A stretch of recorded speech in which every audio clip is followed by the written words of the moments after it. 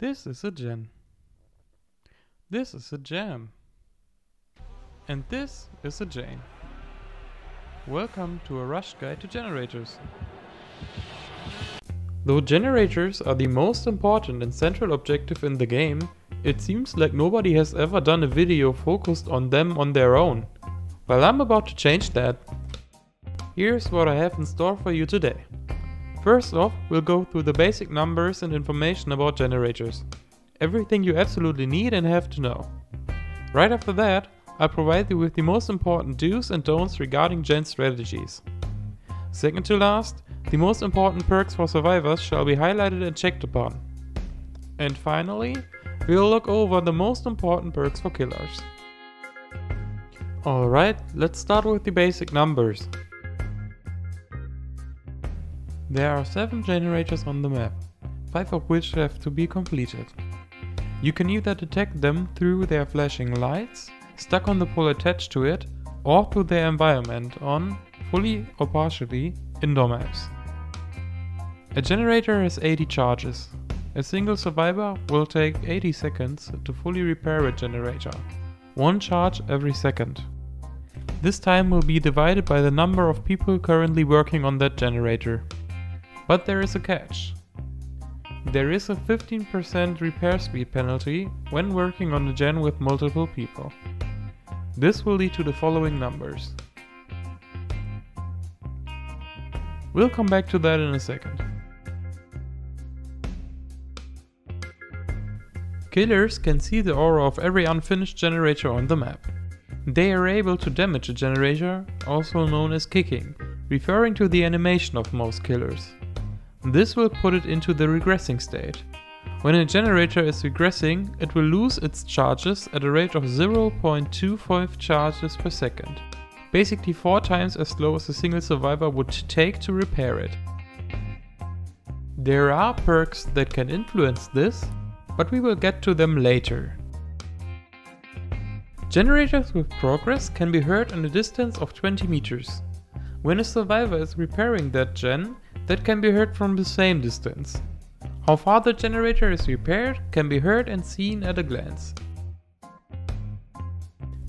Generators have 8 cylinders, 4 at each side.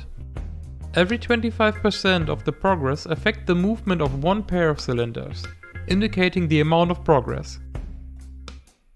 Depending how fast the currently affected cylinders move, you can take an educated guess about its precise progress, or work on it as a survivor to see the progress bar, but a short glance will always tell you the most necessary information. If the generator is fully repaired, it will become activated. If it reaches this state, it can no longer be damaged no matter what happens. The generator's light will be turned on and you can see that it has been finished from afar. Killers won't see the aura of this generator anymore and it will become an irrelevant object. Okay, so much for the basics. Now let's go for the do's and don'ts. These are basic tips for killers and survivors. Don't gang up on generators. As you have seen, grouping up on a gen becomes less and less efficient, especially in the early stages of the game. Not only will you waste a lot of resources, you also increase the risk of the killer finding multiple people at once. There should never be more than 2 people at a single generator, 3 max if you have proved thyself. Instead, split up. Spreading out will increase the amount of repair progress by a lot. You might increase the chances of getting found, but even then, the killer probably will only pressure a single person and the rest will be able to keep up the repair progress. As a killer, don't kick every gen. More than often, it won't be worth the effort. As long as you are not certain that nobody can or will touch that generator pretty soon, or it is almost done and you want to pressure it, leave it be. Instead, bring regression perks. Pop Goes the Weasel, Hex Ruin, Surge, and many other options should be a part of your build to create certain timeframes or playstyles regarding generator progress and safety. Try to use them as efficient as possible. As a survivor, don't bring chases close to other generators, especially not if you are aware of your teammates working at these locations. That is the ideal situation for a killer, as he can pressure multiple people and hinder them and their progress. Instead, divert the killer's path and attention. Try to lure the killer as far away from the gen as possible. Perks like Bond and Empathy make it easier to locate teammates that are currently working on said generators. Try to keep those tiles in mind where gens have been finished already. As a killer, don't defend every generator without a plan. There are certain maps that implore you to run a strategic defense. Autohaven Wreckers and Sanctum of Wrath are great examples for this. You need to know and analyze what generators have to be let go. Instead, prioritize certain gens and parts of the map. This will require map knowledge and intuition for some maps, and you will need to adapt on the fly. But most maps have locations that are worth defending and/or worth to let go. Try to make yourself familiar with map layouts and adapt your strategy accordingly. As a survivor, don't create a 3-gen. 3 gens are endgame situations where the last 3 generators are in close proximity to each other. This can be especially deadly if these generators are on the map's center, not only making it easier to patrol them, but also pressuring the entire map. Instead, focus on the center generators. Try to get these done as early as possible. Most of the time, getting at least 1 or 2 central generators done will win you the game right off the bat. Perks like Déjà Vu make it even easier to prevent 3-genning yourself for the entire game's duration. Now there is a whole menagerie of perks that are related to gens, more than 40 in fact. But as this is a more comprehensive guide, here are the 5 most important survivor perks to mention when we are talking about gens, both for new players as well as veterans. Adrenaline, Better Together, Déjà Vu, Prove Thyself, and Technician. Adrenaline. This teachable mag perk will trigger once the exit gates are powered, which either means that all gens are finished, or the hatch is closed when there is only one person left. When it triggers, you will get healed for 1 health state and receive a speed boost. This perk is excellent in clutching out generators. If you are hooked while it triggers, adrenaline will get delayed until you are unhooked. If you have adrenaline equipped, you should try to clutch out the endgame. Don't heal if you don't absolutely have to. Better Together. This absolutely underrated Nancy perk will show your teammates the generator you are currently working on if they are in a range of 32 meters. This is great for indoor maps like Midwich or the game, where generators can be tough to locate. Additionally, when one of your teammates gets down, you will see all of your teammates' aura for some seconds, if you are working on a generator currently, which enables you to make a decision if you should keep working on the gen or go for a save. Déjà Vu. If you ever want to get a grasp of the high priority generators, Déjà Vu is the perk for you. Déjà Vu will show you the 3 gens that are closest to each other, once at the beginning of the game and every time a generator is completed for a whole minute at its highest tier. Equipping this basically eradicates the possibility of 3-genning yourself, and is highly recommended for earlier players and even for experienced players if you want to get a better grip of certain maps. Prove Thyself. Prove Thyself, a teachable Dwight perk, will shave off the 15% repair speed penalty. Additionally to that, you will receive a huge bonus to cooperative actions, also known as healing and or repairing together with other survivors. This effect is not sleeper OP or anything, but solid and great for farming blood points. Technician.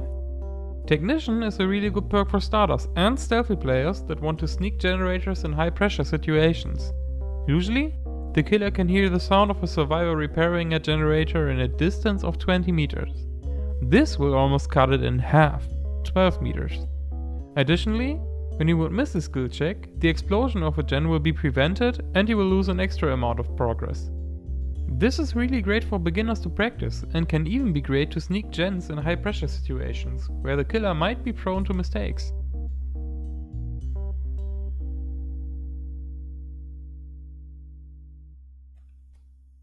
Now let's take a look into the killer's side. Here are some of the most common and powerful gen-related perks and perk combos you should be on the lookout for. Corrupt Intervention, Discordance, Pop, Ruin and Undying, Thrilling Tremors, and Tinkerer. Let's take a look at them one at a time. Corrupt Intervention. This perk will block off the 3 farthest generators from your spawn point at the start of the game. It is useful for killers that need setup and helps to force survivors into a smaller area. Often, survivors start wandering in the blocked off areas and might stumble upon totems. So it goes well with Haunted Grounds and Retribution, but not so well with other hex perks. Discordance. If a generator relatively close to you is worked on, and I say relatively since it has a range of up to 128 meters, by 2 or more survivors, you will receive a notification and the generator's aura will turn yellow. Grouping up on generators is basically impossible against this perk. Pop goes to Weasel. A teachable perk of the Clown, Pop gets activated for a short period of time every time you hook a survivor. While active, damaging a generator will make it lose a quarter of its progress. Believe me, you will see when a killer has Pop pretty quick.